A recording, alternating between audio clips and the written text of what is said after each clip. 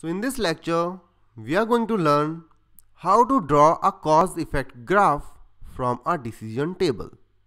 So for this, the first thing which we need is a decision table. And then we have to identify what are the different conditions in it and what are the different actions it has.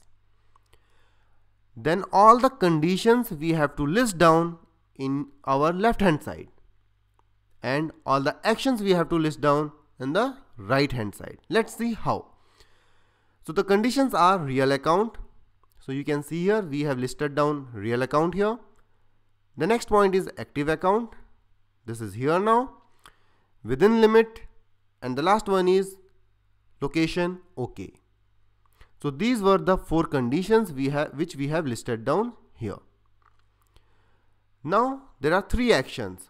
So similar way we have to list down the actions: approve, call vendor, and call the card holder. Now we have to analyze this decision table and provide the logic here. What does that mean?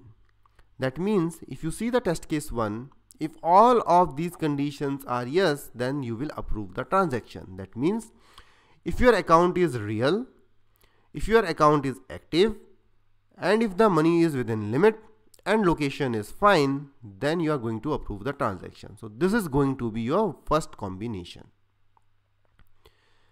Next one is if we see the test case 5, 6, 7 and 9, if your account is not active or if you don't have a real account, then you are going to call the vendor. That is what we are going to achieve now. So if your account is not active, you are going to call the vendor. Similar way, if your account is not real and not active, then you are going to call the vendor. So that combination we have achieved here. And the last combination which is remaining is if your account is real and if your account is active, but you don't have the amount within limit, and if you are not in the correct location, that means or conditions, you are going to call the vendor. So if you have a real account, active account, but limit is not there or the location is not there, then you are going to call the card holder. So that is how, by analyzing the decision table, we draw the cause effect graph.